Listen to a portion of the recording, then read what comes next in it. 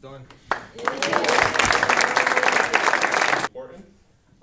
You've made some important plays, and you've been part of some big. Man, have I ever talked to Tag about anything where he kind of? But I'm really grateful to be here. And I wouldn't be out here without my parents.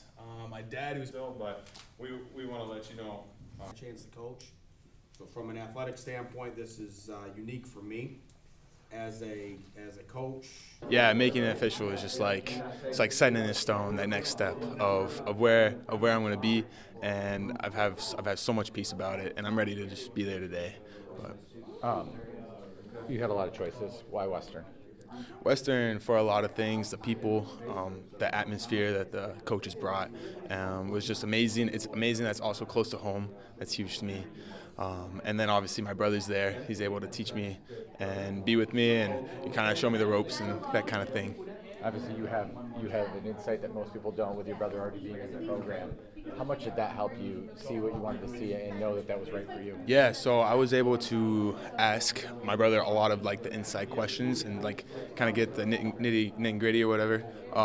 And he was able to tell me those things, and that helped a lot of.